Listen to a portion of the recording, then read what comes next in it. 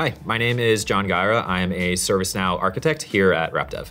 In the realm of ServiceNow, AIOps is important and really becomes relevant so that organizations are able to identify potential issues happening inside of production and able to quickly know what applications, et cetera, are being impacted and quickly take actions to resolve those issues and restore things back to their normal health. AIOps is important just because without it, it would be a little bit difficult to really trace down the overall impact that a certain issue or outage is having and who it is ultimately affecting. And without identifying what the actual issue is, what's being impacted, it would lead to kind of longer resolve times. Inside of ServiceNow, AIOps really comes into picture when we're talking about event management and health log analytics, which is HLA. So inside of event management, we're able to connect into a lot of your different monitoring sources and get events actually happening, flowing into ServiceNow. With health log analytics, HLA, we're actually able to stream logs from your logging systems into ServiceNow. Both of those ends up creating events inside of ServiceNow.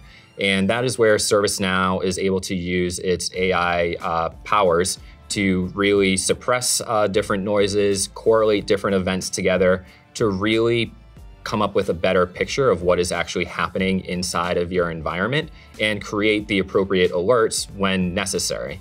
Now, with those alerts, just because of the different framework that we have inside of ServiceNow, you are able to correlate those alerts up to what ultimate application services are affected by these potential issues. So we're able to see, is it a mission critical application that has, a lot of visibility and high end user impact, or is it maybe kind of like a low impact application? And with that can help drive prioritization of, is a MIM bridge necessary to pull a lot of people together, or is it something kind of really not so much simple, but something that we've seen before, in which case we might have an auto remediation option, which could automatically go ahead and fix things on its own. One common challenge that I think that we see with a lot of different customers is, they have a lot of different monitoring tools out there in the ecosystem. And really, they wonder what role ServiceNow plays in that. Do we, feed all these events to another system and then have that be the filter and pass those into ServiceNow, or do we just connect all these tools into ServiceNow? And we say, just connect all the tools into ServiceNow so that we get those raw events, just because ServiceNow, again, does have its own AI processing that it does to help suppress and correlate these different events. And again, that is a problem that we have seen at different customers where, okay, they might have an alarm sounding in one system, they might have another alarm sounding in another one, but without kind of ServiceNow being the glue between those, they're going to have two different alarms, whereas ServiceNow, it kind of combines them into the same one because it knows it's ultimately impacting the same application service. After working with us at RapDev, so customers will have a better visibility into the operational standpoint of where they are, with their different systems. Since we have a lot of these different systems integrated with ServiceNow, we'll be able to see, immediately when an alert is actually there. We'll be able to see what applications are ultimately affected, especially those very important mission critical applications. And then based off of what the issue is, being able to take the correct remediative actions to resolve it. By doing this, customers are going to be saving, I would say, both time and money, just because when an application is down, so obviously one of the metrics that is there is mean time to resolve, which is basically, the time between something is down and then it is being restored.